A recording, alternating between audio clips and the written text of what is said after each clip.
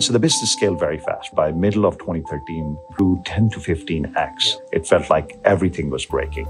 We had hundreds of boxes strewn around in our offices. Sometimes the servers would crash. USPS had just arrived at our doorsteps and said that we might want to sort of take your CEO into jail because you're violating all these USPS rules. And said, I'm going to cut down our growth by 80%. I'm going to cut down my marketing spend by 80%. It was a difficult decision. This is James Currier with NFX. We're a seed-stage venture capital firm started by a group of entrepreneurs. The NFX podcast aims to discover for the founder community what it takes to build iconic companies. Today, we're here at the Poshmark headquarters in Redwood City, California with Manish Chandra, the co-founder and CEO of Poshmark, which is one of the most successful online marketplaces of all time, and truly the most amazing story you've never heard. This is a company that has more people making money on it than Airbnb, Lyft, Uber, and Etsy combined. So a quick background. Manish Chandra founded Poshmark in 2011 with Tracy's son. In my belief, it's the most brilliantly conceived and executed social commerce platform in the Western world. It's the social commerce company by which all others will be measured. The company's raised $160 million of venture capital so far, and they've recently welcomed a new board member in Serena Williams, who's extremely active in fashion, technology, and now in venture capital. Manish and I have known each other now for 15 years, and we've been working together for 8 on Poshmark. Today, Manish is going to take us inside Poshmark and share for founders what it took to get here. His fundraising, developing his marketplace dynamics, network effects, and the personal growth that goes along with it. I believe we're going to be hearing a lot about Poshmark over the next 10 years. Why? It's clear to me that the network effects are just beginning to kick in, so we're really just at the beginning of the Poshmark story. So let's get started. So we believe that behind every iconic founder is a fascinating story about their childhood. What was childhood like for you? Yeah, I grew up in small towns in India, and my father was a judge, so we would get transferred every 2 to 3 years. The theory in India was that if you transfer judges, they won't be corrupt. And so that was sort of one of the reasons we were transferred. So I had to be very quick to sort of settle into a new school, a new sort of society.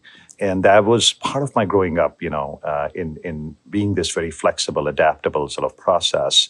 I was sent to spend my summers with my grandfather. And my grandfather owned a large sort of wholesale pharmaceutical store in the middle of a place called Chandni Chowk, which is a hustling, bustling marketplace in Delhi. And I started to go there when I was 8. And in those days, there was just sort of level of freedom. So even at 8 or 9, I was free to roam around the entire bazaar. And now that I think about it, I don't think anybody would allow their kid to just walk around unaccompanied. Things have changed. I don't know how it affected me, but just seeing people talking, haggling, hustling, I think definitely gave me an appreciation of the power of the world of commerce. Through all these movements, sometimes people would lose a year or two. I somehow ended up gaining a year or two. I finished high school at 15 and was admitted to a school called IIT Kanpur, and I wanted to go to their computer science program. I think there was definitely a meme. All of us were applying to the United States and colleges, and for me, I was very much influenced by an author called Ayn Rand, which was, all about objectivism and freedom. So my whole sort of thing was I wanted to be in a place where people are highly objective, very free, not driven by norms. And what brought you to Silicon Valley? So my first 15 years were spent in enterprise software. I worked for, I would say, progressively smaller companies. So when I was at Intel, there were 10,000 folks, and then slowly realized that the database was not their core business. So I wanted to look for a real database company. So I chose Sybase, which was a very small company at that time. So I joined them, and there were 80, 90 people. By the time I left 5 years later, we'd gone through a public offering, and there were 6,000. And then you went on to join Versata. Why? I felt like I wanted to be part of a startup again as Sybase had become big. So I ended up joining an 8-person company. I was the head of products at that time. So that company started to scale, and we took that company public in 2000. And at the peak, when I left them, we were over 600 people. Was this when you started to think about starting your own company? So 03, 04, we were remodeling our home. And as we were remodeling our home, the shopping was really, really hard. And it's sort of very hard to imagine today with mobile shopping and all kinds of sophisticated things that exist, what the world was like. But it was really, really hard. And so I started to see the need for this product, which was collaborative shopping kind of a product, getting everyone on the same page. And I kept rejecting it, saying, who am I to do this? I'm an enterprise software guy. I have no idea of consumers, no idea of advertising, no idea of what the experience should be like. So for almost like 6-9 months, I kept saying, no, no, no, no, no. And then the desire or sort of the idea would go away if everything felt like a nail. So your first consumer startup was called Caboodle, and it was a social bookmarking app for commerce. But how did you make that jump into consumer? Around that time is when I started to sort of put together a group, which was how could I connect to the best minds in sort of consumer? And that's when we first started to meet and connect around what was a SIG. And, Reid Hoffman was there in that group, David Hornick, some of the really interesting people were coming together. And I got to viscerally start to learn from some of the best thinkers. And one of the things I remember from those times is how to rethink and rewire my brain. Enterprise software is a lot about productivity, shortening the cycles, messaging, whereas consumer software is a lot more about how you feel and how it makes you feel and how you sort of engage with them. It's also about productivity. It's also about other things, but ultimately the emotion part. And that took some time for me to transform through that journey. I'll tell you, the number of people who, from enterprise software, who have tried to do consumer is tens of thousands of people. And the number who've succeeded is so low. It's so hard to make that transition. You really have to have a flexible mind and even a flexible heart, if you will. Right? You have to have such levels of empathy in order to make that switch over because you've been successful in your other markets. You've been successful at your other jobs by doing things a certain way. And so your synaptic patterns get built around that. And to adopt whole new synaptic patterns, which are alien, is so hard to do. I mean, that's an amazing accomplishment to make that transition. But there's got to be something you're doing behind the scenes that enables all this. What should founders understand about what you were doing that made all these great moves work? Caboodle, in many ways, was the predecessor to Pinterest in terms of, we coined the term social shopping, but there were many sort of things around simplification that we missed in that journey. So if it's successful, but it could have been way bigger had my thinking there. We were trying to do a lot of biz dev and partnership and distributions, which don't work when you're trying to perfect the consumer experience. There was stuff that we could tap into from a network effect perspective that we didn't enhance in Caboodle days. Yeah, when you're running a startup, it's so easy to follow every opportunity. But we do a lot of work with our founders, right? Pushing them to simplify and simplify, to just focus on the one or the two things where they get the most leverage. But the things that I loved and learned from Caboodle was the power of community. We built a very passionate community of a few million users who were very connected, very passionate users. The second was just understanding people's connection to their products and how sort of they think about it, including fashion and lifestyle. And third was the power of simplicity, how simplifying and progressively simplifying leads to scale and seeing where we had gaps and seeing where we could imagine. And then the last piece was my insight in sort of looking at Caboodle and looking at where we could take it is the analogy I sort of give is the power of a coffee cup and power of Starbucks, which is how big something can become is as much in your imagination. So if you think of a coffee cup and you look at a coffee cup, somebody can just look at a coffee cup and drink it. Somebody can imagine a coffee cup into a coffee cart and create a small coffee cart. Somebody takes it into a coffee shop. Somebody takes it into a string of coffee shops. But there was someone who looked at a coffee cup and imagined a whole Starbucks. So I think the power of reimagining what something can become was also clear to me as I stepped out of Caboodle and looked at all the things which we're taking. And recently Pinterest went public, congrats to Ben, and sort of an idea where Ben was able to reimagine that where my imagination ended at Caboodle, he was able to reimagine to make something very different. And so when I committed to a Poshmark journey, it was to serve hundreds of millions of people, give them the power to be an entrepreneur, but do it through a very social platform, which had very fair playing field, easy, and ultimately create the largest fashion and lifestyle platform that would be bigger than any other fashion lifestyle platform. That's sort of the journey we are on. When did the light turn on for you? Did it happen in a moment when you came up with the idea for Poshmark? Because I got to say, in 2011, you and I and Tracy Sun are sitting on the floor of my office, my home office in Palo Alto, and we're editing your deck, and you haven't raised any money yet, and we're talking through what's going to work. You described a product to me and a business plan to me that it's the most invariant business plan I've seen in my career. It must have come to you at a moment. It must have come to you over several weeks. How did you and Tracy talk about it? How did it come to you? I remember seeing iPhone 4 in August in a vacation. My friend was using it. And that phone was so powerful at that point in time, both in its ability to capture pictures and transmit pictures and view them simultaneously. It felt like it would be transformative. And then right around August or September, I saw this little app. I think it was called Instagram. And the combination of all of these things re-clicked, and sort of the idea of Poshmark was reborn in my mind very, very clearly at that point in time.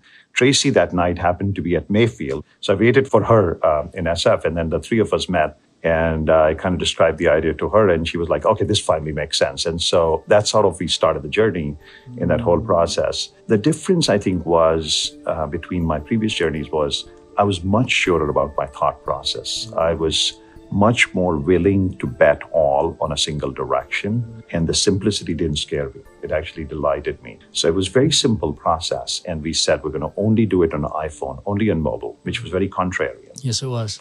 And we were going to keep everything very simple. We're going to charge a flat commission. We're going to have a flat shipping system. We're going to take care of all of the daily things, and the discovery model would be entirely social. Now, these were a bunch of bets: mobile, social, simplicity, etc. They were very contrarian. Each of them was somewhat contrarian to what the norm was at that point in time. But you felt very certain about it. And you know, Naveen Chadha, who's been with you through this whole journey of Poshmark, once you wrote the business plan, he's just been stalwart in his belief in Naveen, you, Kanwal, and Jeff Clavier were all sort of there.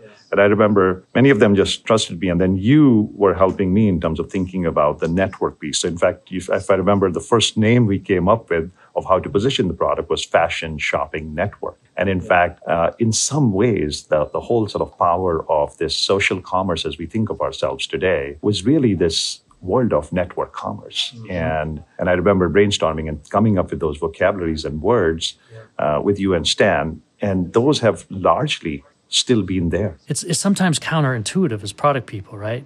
But we found with the most successful companies that when you really think about the language, the descriptors of what you're building, and you articulate this to the whole team who's building the product, it's very powerful because it can literally change the way your team builds, which is what you're saying has happened. In 3 months, we had a basic prototype out that we were starting to test in the market. And through that first year, we had 150 users total, right? The goal was to get most of them active. And our marketplace, even though it's a two-sided marketplace, there's a high rate of participation on both sides because it's fashion. Unique. That was very unique and ended up causing a lot of problems later on in terms of just understanding what we were doing from a data perspective. But that time was exciting because we could activate a person as both buyer and sellers, and sellers were buyers. That's where, through that process of discovery, we came upon this notion of Posh Party, which is our virtual live parties, which have been a whole engine of growth for us. That was sort of the phase of, I would say, market discovery, market fit, and just seeing if people will actually use these things. And a lot of things we did was actually through physical events. We would get together with the users, teach them how to take photographs, and it was early. So we would actually hand out iPod videos, which is, people may not even know what it is today, but it was like an iPhone, but without the phone. iTouch, I think that's the word. And they used it. And they started to post photos because many people didn't have a phone at that time. And Instagram hadn't taught everybody to take amazing photos yet. Yeah. They were trying to. It was very early. Then the second phase was really, we felt like we were starting to see something really interesting. And one of the things to me in the early stages of consumer product, and we remember talking about it in 06, 07 on this topic, is really that the best way to understand a consumer product is engagement and return rate of your users, not growth. And that was incredible when we launched. We only had 1,000 or so users, but the average engagement time was 22 minutes a day, which is today 23 to 27 minutes a day, 6 to 8 engagements a day. Today it's like 23 to 27 minutes a day. And so that was, to me, very, very powerful. People were still buying a little bit, selling a little bit. We didn't have search. It was all social. And the parties were working. People would hang out for the whole party. But there was no distribution engines. There was nothing really. The cost of distribution was insanely expensive. There were really crude ad networks that were available. Word of mouth was hard because, and we were only... Getting them from the web to the download was hard. Very, very hard. We didn't have an Android product. We didn't have a men's product. We were just women, iPhone, no web either. So we decided to just start to throw some physical events. So we took this virtual Posh Party that we have into physical events. And that turned out to be a surprisingly interesting growth engine for us. So we threw probably in the first half of 2012, I would call it a form of growth hacking, and but also helped us continue to scale the community because we had this high touch point with different folks. And then they were right there in the room and you could ask some questions. What do you like about this? What do you like about that? And it also encourages the whole team to come to the Posh parties and see the enthusiasm of the consumers and realize that this is a wonderful company to be with. This is a wonderful product to work on. It's a wonderful community to be part of and get everybody energized and excited. It's kills about 18 birds with one stone, right? It did. Then the third phase was in 2013.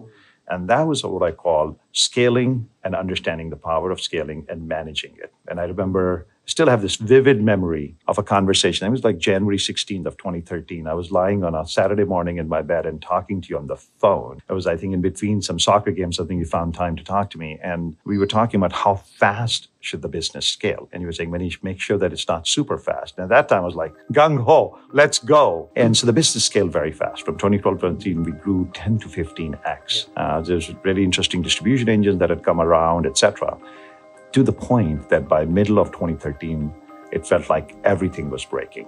We had hundreds of boxes strewn around in our offices. Parties were not scaling. They were crashing. Sometimes the servers would crash. USPS had just arrived at our doorsteps and said that we might want to sort of take your CEO into jail because you're violating all these USPS rules. All of our payment providers had said that you need to find another payment provider. We can't really support your payment method, even though it was so secure. And in the middle of all of these things, we were trying to figure out what should we do around financing and everything. So I made You mean the fundraising and sort of the next level of sort of because we're spending money growth. fast. We were spending money fast, so and fast. And the unit economics of the business were deteriorating. Not that the engagement of the users was really high and the community was very fast, but just the whole sort of system was not yet there. So I took a step back and went back to Naveen over at Mayfield and Menlo, who had invested, and said, guys, I'm going to cut down our growth by 80%. I'm going to cut down my marketing spend by 80%. And part of it is I don't want to just basically get into a place where we are effectively continue to spend money like crazy and not grow and effectively go into a bad situation. It was a difficult decision. It was a very difficult decision, in particular because there was about 8 other VC-backed companies in the online fashion space at the time. And the competition in TechCrunch and every place else was everywhere. There was so much pressure at the board level and from everything else for you to just take the market and win and grow at that moment. And you looked at those metrics and you realized that it wasn't going to work. It was not going to work. The system wasn't there. It was not the right thing to do for our community either because we were not servicing them correctly. So we cut down our marketing spend by 90%. So at a time when you're growing fast, you have competition biting at your heels, everyone around you is pushing you to hit the accelerator more, you push the brakes. And this moment right here, this is critical because you're betting everything on a few key strategic moves. What were they? So the big thing we had to do at that time was rebuild our partnership with USPS, which led to the creation of Posh Post, which is country's first sort of fashion and lifestyle shipping label, which has been a fantastic sort of partnership, which allows... Was it a label F or something? What did the it's a label P. It's basically you can put as much stuff in any kind of box and ship it across the country. It goes priority post up to 5 pounds, and it's a flat rate. And you for the worked buyer. with the U.S. Postal Service to develop that, define it, get it passed, get it approved, and launch it into the system. All the way to the Postmaster General. The way to the Postmaster General, particularly to support the shipping for Poshmark. And that's why you did it. For your shipping for Poshmark. And our vision was that anybody who sort of has to ship something shouldn't have to worry about how to ship it, how much it will cost them to ship it. The thing about fashion is that people may spend a week or two deciding, but once they've decided, they want to wear it tomorrow. So we wanted fast shipping. We have 5+ million nodes across the country shipping. So it's a highly distributed network to each other. Today, we have 5 million people who are selling and shipping their fashion on Poshmark using the Poshmark label. So I, as a user, decide to sell something. You'll let me print out a label, which I can then stick on any box with this Posh label for the USPS. And just ship it. It just goes. And so 5 million people doing that today in the United States. It's super simple. So anybody can get started, on that process. I want to point this out because as founders think about what they're doing is hard. Come on, man. You got the U.S. Postal Generals change the whole rules to support your business. We did. For the founders who are listening, think about how deep you need to go to build the kind of company you want to build, and you might need to do something like that or beyond. Okay, so big bet number 1 was on shipping. What was the second bet you made? We also want to take away every non-essential pain from our seller community. So the second thing was payments. So we were end of 13, and every single payment processor in the country, every single one of them, and they're all today chasing us for our business, had rejected us. Then something happened at the beginning of 14, which was, I would say, lucky for us, is Braintree, which was an independent company, got acquired by PayPal. And while PayPal or Braintree individually couldn't support our business model, combined, magically they could. And so we got this lucky break of this thing. And we had actually signed up with a payment processor who agreed to support us, and at the last minute asked us for a 3-month escrow, which our balance sheet couldn't handle that. Right. So we had to walk away from that. And that led to creation of PoshPay, which is our unique payment processing thing. The third thing we try to fight, and we only just recently succeeded, is we wanted to create automatic collection of sales tax and remittance for our sellers. We went to the governments and asked them that we want to collect sales tax for you. Right, and give it to you. They wouldn't allow us to do that. So for a year, we kind of kept collecting sales tax with the hope that one day they'll allow us and we'll remit to them. They didn't. In fact, they forced us to remit it back to our sellers, to the buyers. I'm happy to say that just about 2 months back, we finally launched Posh Remit, which collects sales tax on behalf of every single state government, city and local government in the country that wants tax to be collected on behalf of our sellers, and remits it back to them. Posh Remit, it just recently launched. It took 7 years to get there. And so now at this point, if you think about it, your shipping is simple, your payment is simple, all of the government integration is simple. So you can focus on 2 things that sellers love to do, which is how to merchandise their product and make it easy to have the conversations with their customers. And that's the magic sort of what we've created. But it takes a long time. So going back to your advice from a founder's perspective is really you have to stick to the customer experience. If you're not focused on the customer experience, in this case, both the seller and the shopper experience, and simplifying the world for them, I think somebody else is going to come and take it over. In any area that we have lapsed, there is probably somebody else who's doing it for them. And that is sort of something which is our core pursuit, is to make it easy on both sides. And getting the government to change, getting the postal service to change, getting the payment provider, these are some of the hardest people to get to change. And you've had to go through it all in order to make Poshmark what it is. And that's sometimes what it takes. That's incredible. So talk to me about the social aspects that you built into the system at first, right? This is a very unique platform because it's social commerce. In many ways, it's a unique place because fashion is such a large sector of the economy, maybe as big as real estate. You know, for Airbnb and Poshmark, for me, appear to be sort of the leading companies for building these marketplaces. It's also unique because of the level of passion and that people have for it. The frequency and the passion that the buyers and sellers have is very unique. It gives you an opportunity to build a social commerce product unlike any other. So it's good fertile soil for sure. You didn't make that up. You saw that and you dove into that fertile soil.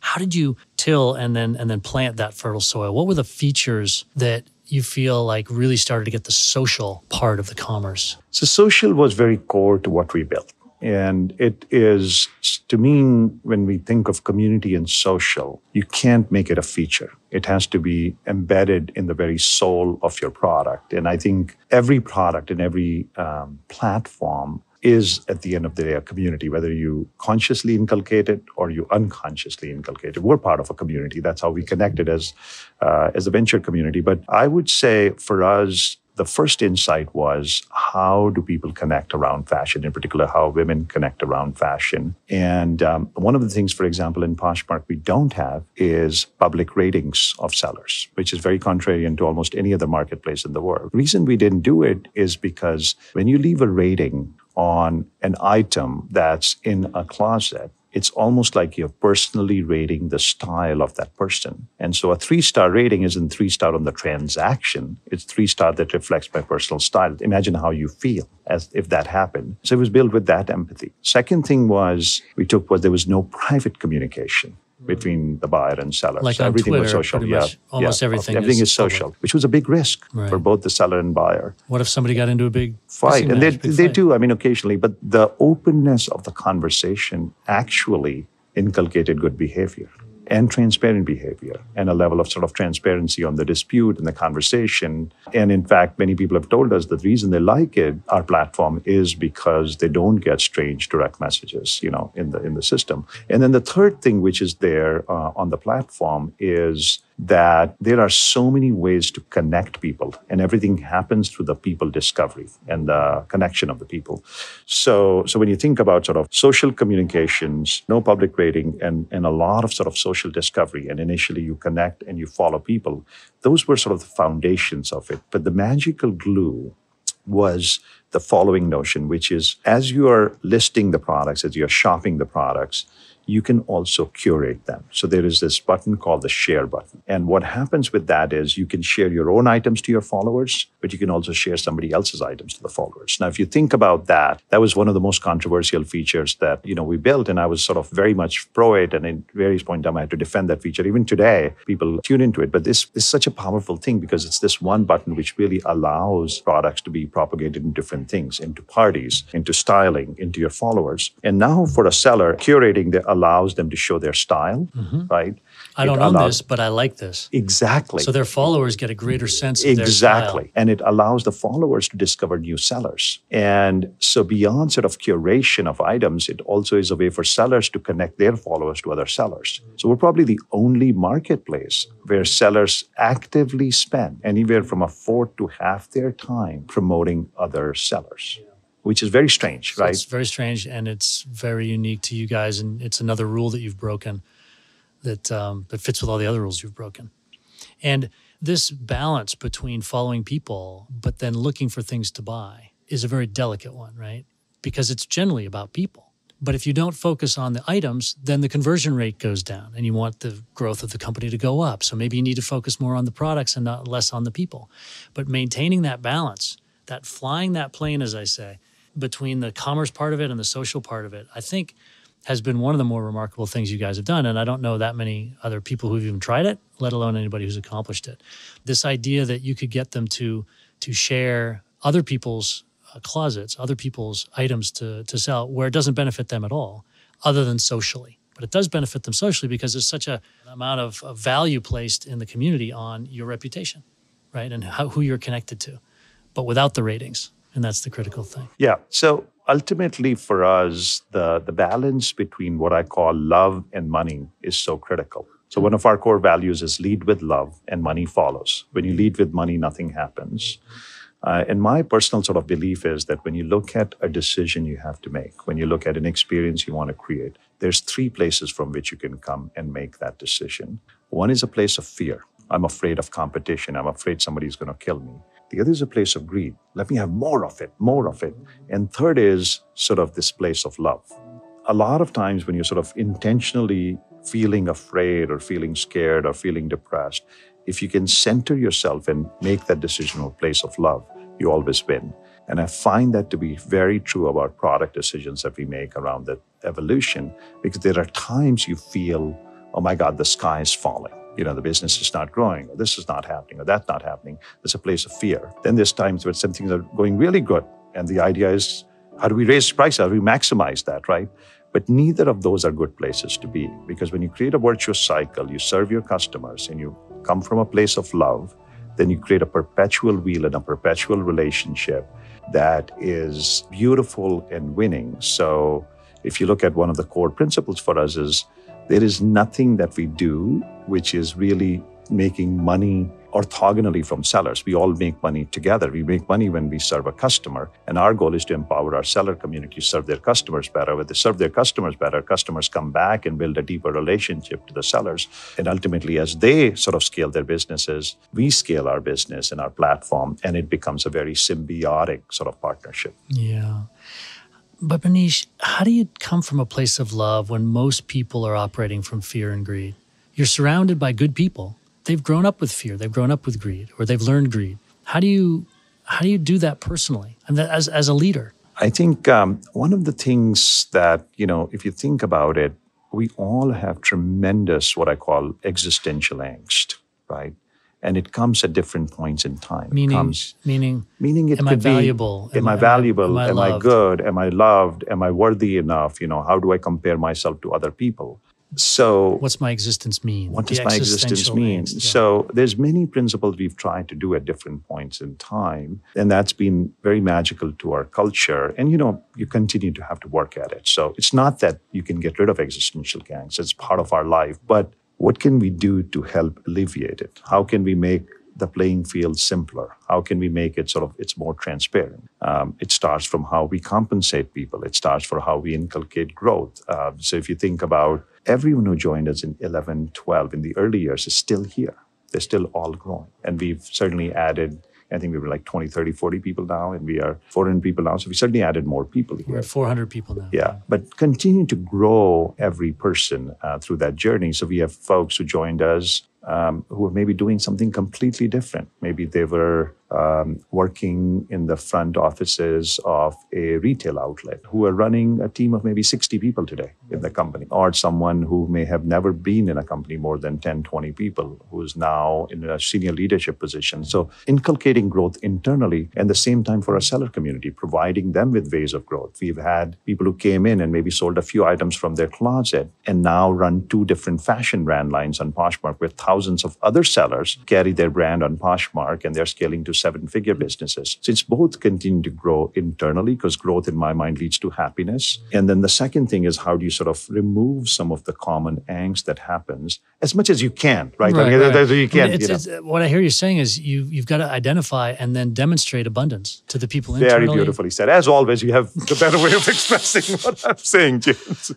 Well, but you're actually doing it, Manish. That's the thing. You're doing it with how you're running Poshmark and what you're doing for your team. The fact that everyone from the beginning is still here after 8 years, think about that. That's amazing. Well done.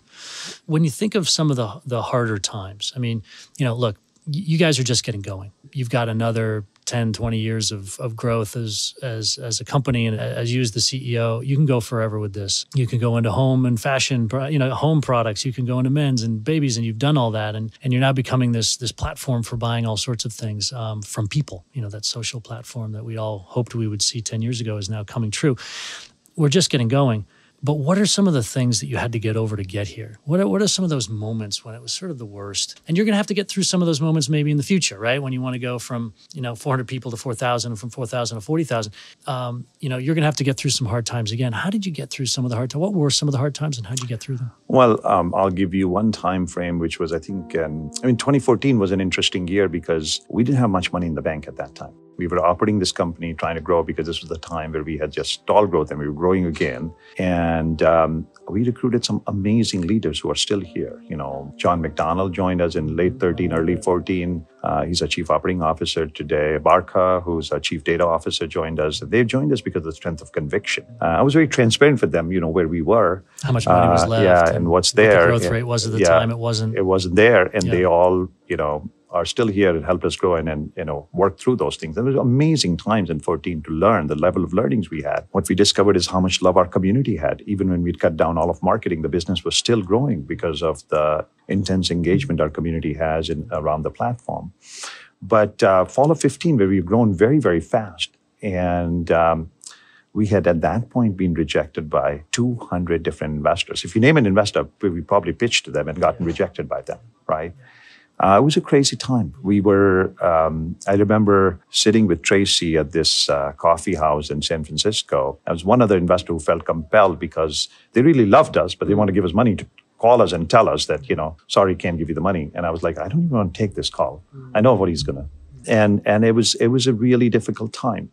But, one of the things that happened in that time frame was, for me, our mindset is, continuously learning. So everything that's bad, we learn from it. One of the investors had asked us to provide them with data in a very specific format. And so as I was looking at that data, as we were giving them, I don't know why this, I was like frustrated, this another cut of data that these guys want, and grumpy because, it was like getting painfully end of our investment rounds. And as that data was being cut and put together, I looked at those numbers. And what was funny was this entire spreadsheet of maybe 1,000 cells had the same number or close to the same number. I said, what? And what it told me was how robust the cohorts of the platform were, because we'd never looked at that from a different perspective, which allowed us to make judicious business decisions in the future and turn sort of the exact economics of the business around. And so there was an investor who was going to say no to you. Who did say no to us. Did say no to you, but in the process showed you a way of looking at your data, which gave you an insight, and you learned from that. You didn't just take their rejection and say, well, they're idiots. You said, there's something to learn here. Wait a minute. And that has helped you in the years after. Growth. And so what I find is that in general, when people are giving you feedback, it's very hard to accept it at the moment. But there's wisdom in it. Even in the worst critic, there's wisdom.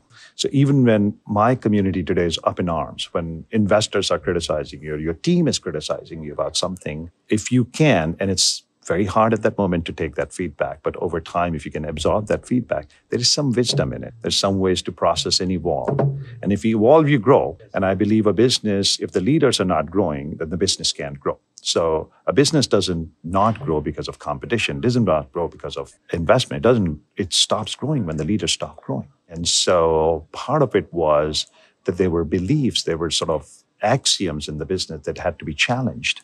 And that data challenged that axiom, and it broke something. Like it broke the something. Ice, it broke an assumption that, oh my God, the system is sensitive to this data point, and it wasn't. And that allows you to fine tune the system. Once you do, it unlocks a whole new sort of engine of growth. And many times you need a leader who believes in it either on a distribution side, on a particular area. Right. So I mean, this is such a great example of where these decisions are unclear. You've got a very complicated business. You don't have the team necessarily in place, or they're just getting in place. You know, the capital is only a certain amount of capital. You know, you guys had the decision to move more toward new products, right? Because it had all been used up until that. And now it's a lot more used, a lot more new than it was back then. The integrations with the fashion providers and the partnerships with them was all still to be done on the women's side. And that could be a very viable way to go. And I'll be honest, that's kind of what I wanted you to do. I wanted you to get more into new and more into and lock down the women's. And then maybe a year, 2 years from now, let's go after other categories then. But you're like, no, let's do it now. And Hans wanted to do it now. And there was all these different disagreements. And in the end, once you did it, it was hard. After you made the decision to go broad, the broadness was kind of hard. Things weren't really taking off. And so it kind of looked for a year like, well, maybe that wasn't the best decision. And it took 2 years to actually fully make it work. Right. And so I think this is just such a great lesson for all founders, that there's all these decisions that we make that we don't know at the time. There's lots of good arguments on both sides. And in the end, you have to have a guiding light. And you had that guiding light, which is I want to be the platform and I want to do it with love. And that ended up being right for you because you and your team, Tracy and Leanne, have been navigating this thing from that perspective, and therefore it worked for you. And had it been another team, it might not have worked. I think there's another dimension, James, which, you were sort of very, very important in that mentorship process is what are the decisions you make around your team during these phases of mass upheaval? You remember that conversation, I think it was in 16 or 17, when we were talking about senior leadership in the company and how to evolve it. I think one of the pieces that I feel very proud of is that we've been able to add tremendous number of senior leaders in the business, and at the same time, continue to grow our original set of leaders into bigger and bigger roles. And this bridging, I remember, was one of your pieces of wisdom, was that creates a strength that is really powerful. When you have people who've been with you for a long time, married with people who are bringing in, needed for the next phase of growth and bringing it together. And that, to me, I think is very unique about our company. You don't see that a lot in Silicon Valley, where each generation of leaders kind of churn. And, the wisdom is, let's get the best people, and these people don't scale, and that people. And what I've found is that, nobody interviewed me every year to say, am I the right CEO for the next job? Right. I was just given that job, right? So yeah, you gave yourself that job. So I was like, fine, And so why should people who are working this team not be given that opportunity? And that sort of the ability to give them the right level of support, not just by me, but people that they needed to, has allowed them to scale. And what happens today is that we have both a true north, which comes from people who've been around for a long time, and evolution and innovation. And in our time, people become the true north because, for example, somebody who joined 3 years back is there. And that period of 16, 17, 18 was a tremendous year. Last 3 years have been of, growth in senior leadership, growth in core leadership. For example, Leanne, who joined us in the early days as our community manager, now manages a team of 150, 170 people that spans the world. And so that's sort of seeing her grow and take on that leadership role at different scales and stages has been a very interesting journey, because as much as we are growing as leaders, if you can have the other leaders grow, and I really credit you for sort of that core nugget of wisdom about this bridging approach of first generation leadership, second second generation, only third generation. If you can preserve the best elements, of course, some leaders will not work out and some folks and all of that.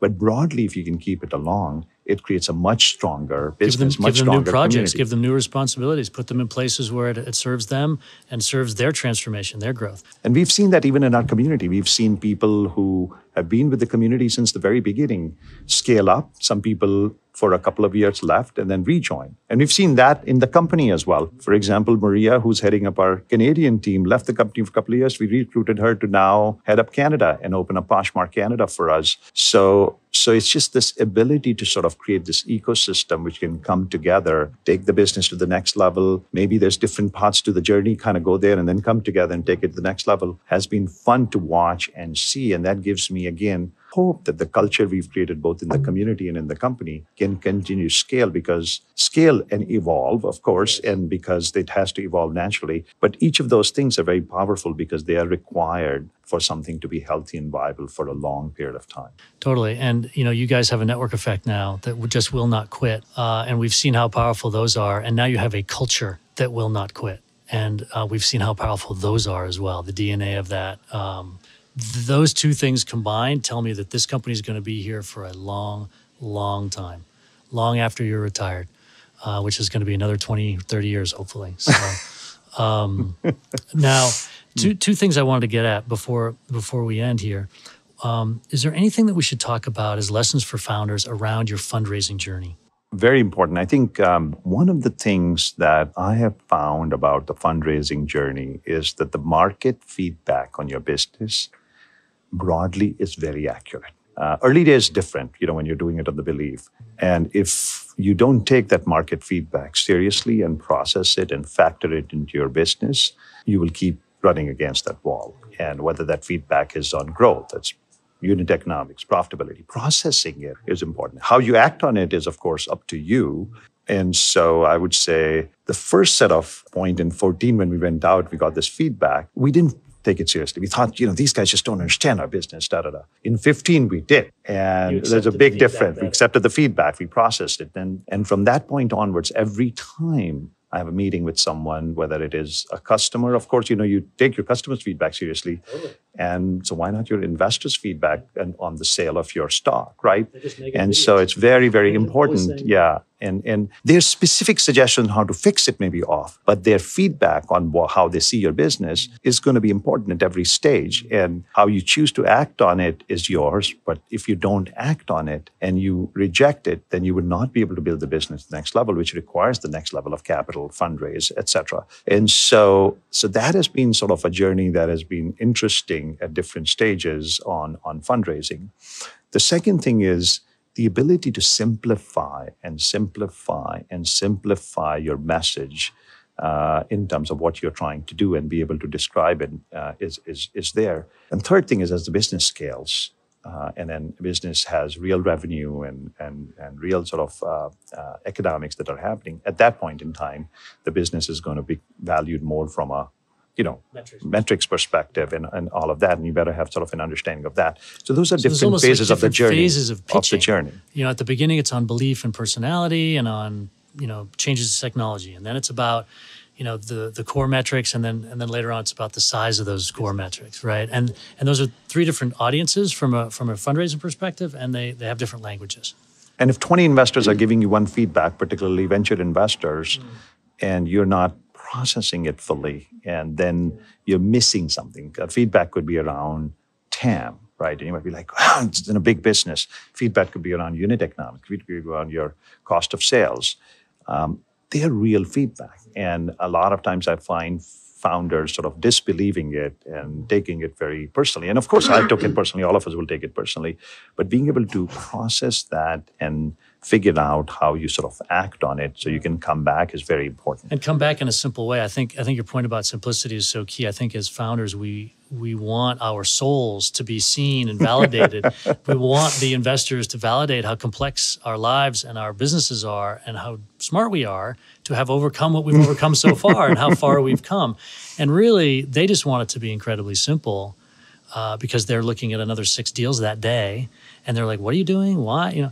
And so it's sort of a little heart-wrenching to make it more simple and more simple. but that's what's required to actually communicate. And you find that's true with the customers as well. So seeing those venture people and those investors as customers and simplifying for their benefit is part of the journey. The other dimension, I think, in the growth journey is being able to attract and grow the team that you have. And I think making the room for people around you and growing them is really, really important. In each area of growth and financing, there will be people who will come and join your team who are going to lead. And it takes time to make room for them, right, at each stage. To onboard them properly, figuring out how to work with them, the right partnership, how to sort of bring it along. And at each stage, because you're attracting, and then you find that founders who are able to do that incredibly well, like Scott Cook or even Mark Zuckerberg and many others, just have different scale of businesses that you end up building, right? Because at the end of the day, it's all about not just the community you're creating, not just the team, but the community of leaders that you're creating around you. So identify, attract, and then onboard. Integrate. Right. Integrate them. And getting the best of that talent. And sometimes the talent comes through networks. Sometimes you have to get people who are great professionals at it. So executive recruiting is something sometimes people say, oh, it doesn't work. And I find it to be an incredible tool to get best access to the best talent out there. And that money it's the cheapest is money 100x ROI across the board.